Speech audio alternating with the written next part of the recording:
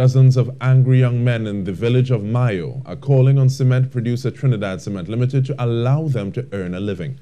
The 40-plus youths who have been planting short crops in the area for almost a year say they have suddenly found themselves blocked from going to their crops. On Wednesday, they reached out to the media to highlight their plight. So many opportunity now where the land is abandoned and due to rubbish being thrown and crime in this situation because the third cars get burned down in this area. So we say, hey, there's opportunity for us to make all the money and feed the family. So that people come and invest in this. Invest the time and invest with all the money we have. Figaro said he is an employee at TCL, but it has been 2 years since he was able to work there.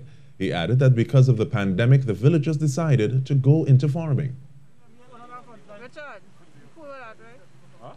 It's young individuals here, you know, who trying to do something positive.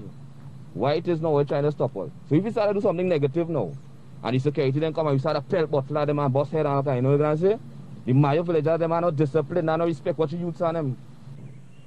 He added that the culverts and no trespassing signs were recently placed around their crops.